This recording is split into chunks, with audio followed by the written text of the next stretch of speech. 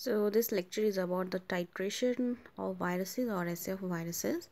So this titration or assay is done to check the concentration of virus in a sample or to check the infectivity of a virus कि virus कितने amount तक infectious है. Then comes the methods. So there are various methods by which we can do the assay of viruses. First is the plaque assay, then hemagglutination assay, electron microscopy counting assay, endpoint dilution assay, fluorescent focus assay, and transformation assay. So further we discuss these one by one. First method is the plaque assay. So this is done to check the infectivity of bacteriophages. So bacteriophages are those viruses which infect and cause infection in bacteria.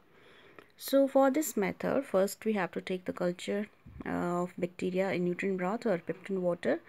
So we can take E. coli. Then we have to take the bacteriophage culture in buffer and then mix them together in molten soft agar which contain 0.4% of agar in 100 ml of distilled water. Further pour this mixture into an already prepared nutrient agar plate. Incubate the plate at 37 for 24 hours, and after 24 hours you will see the formation of clear patches over the plate, and these are known as the plaques. So why this method? This method we can also isolate bacteriophages. And for assay we have to prepare the 10 tubes of this bacterial culture, then we have to prepare the dilution of bacteriophage culture, and then we have to prepare 10 tubes of molten soft agar. Further we have to mix the dilution with the bacterial culture, then pour them into the molten soft agar, and then finally pour the mixture on the nutrient agar plate. And at a further concentration, a further dilution, so bacteriophage will not be able to produce any plaque in the plate. So that will be the end point of the dilution.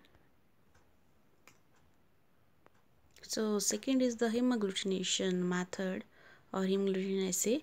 So some viruses like influenza virus and Newcastle disease virus, these have specific spikes on the surface known as hemagglutination spike, which shows affinity for RBCs and clump them. So what is the method to do the assay? We take a 9612 microliter plate, and in the first row we have to prepare the dilution of the virus sample, and two-fold dilution means जितना amount हम virus लेंगे उतना ही amount हम buffer लेंगे, equal amount 50 microliter and 50 microliter equal, that is called the two-fold dilution. और rest of the wells हैं उनमें हम RBCs add कर देंगे each well में 50 microliter RBCs. देन फर्दर जो डिल्यूशन हमने बनाई है उससे हम 25 माइक्रोलीटर जो है ईच रो में, रिस्पेक्टिव रो में जो है इनोकुलेट कर देंगे.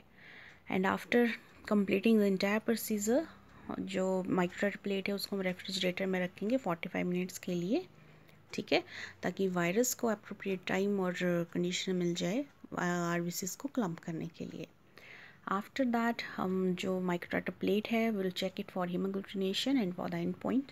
सो जो इनिशियल जो डाइल्यूशंस होंगी उनमें वायरस की कॉन्सेंट्रेशन ज़्यादा होगी, इसलिए each and every well will show हेमाग्लूटिनेशन. But after some specific dilution like 2 raised to power -6 dilution, half of the wells these show hemagglutination and rest show the button formation. Button means RBCs get settled at the bottom and there is no hemagglutination. So this is the end point of the dilution. That means the virus sample is infectious up to this much concentration, this much dilution, और उसके बाद virus जो है कोई भी hemagglutination show नहीं कर पाती. This is the end point. So next is electron microscopy counting assay. As the name indicating here, we can count the virus particles under electron microscope. So virus sample is mixed with polystyrene latex sheets, and this mixture is spread onto a cellophane film. Further, allow the cellophane film to dry and observe it under electron microscope. What will be the observations? So these virus particles will get attached to the latex beads. But for assay we have to prepare the dilutions of the virus sample, okay, and each and every dilution is mixed with the polystyrene latex bead, then sprayed on the cellophane film, allowed to dry and observe under electron microscope. So after some specific dilution, suppose 10 raised to power -5, virus particles will not get bound to the latex beats, क्योंकि जैसे concentration dilution बढ़ती जाएगी वैसे वैसे virus जो है वो उसकी कंसंट्रेशन कम हो जाएगी, तो इसलिए बाउंड नहीं करेगी, and at that point this is called the end point of the dilution.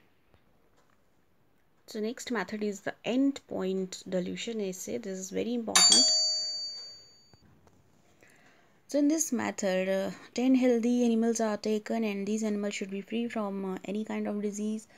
Then dilution of virus sample is prepared, serial dilution is prepared, and each dilution is injected into the appropriate animal.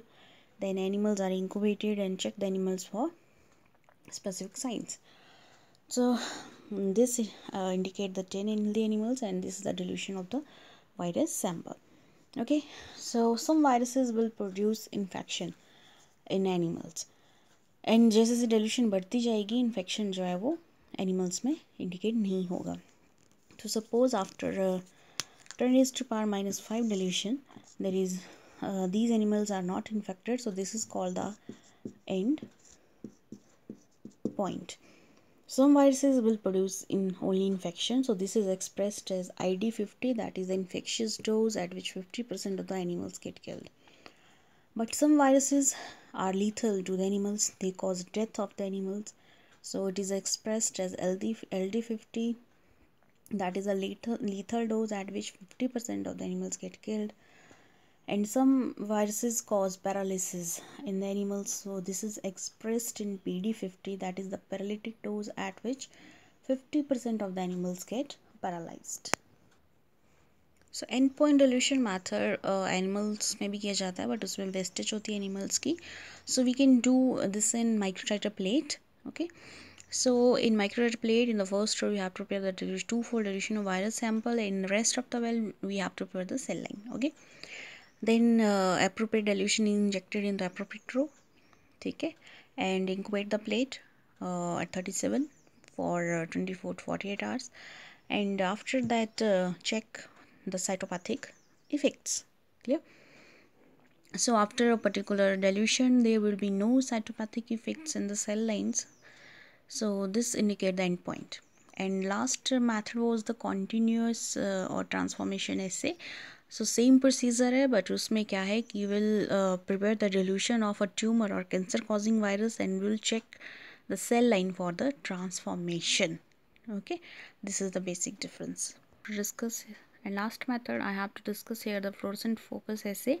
So virus sample is mixed with fluorescent antibodies that are tracked with the fluorescent dye like rhodamine, and further these antibodies get attached to the specific virus particles, and these particles are observed in the fluorescent microscope.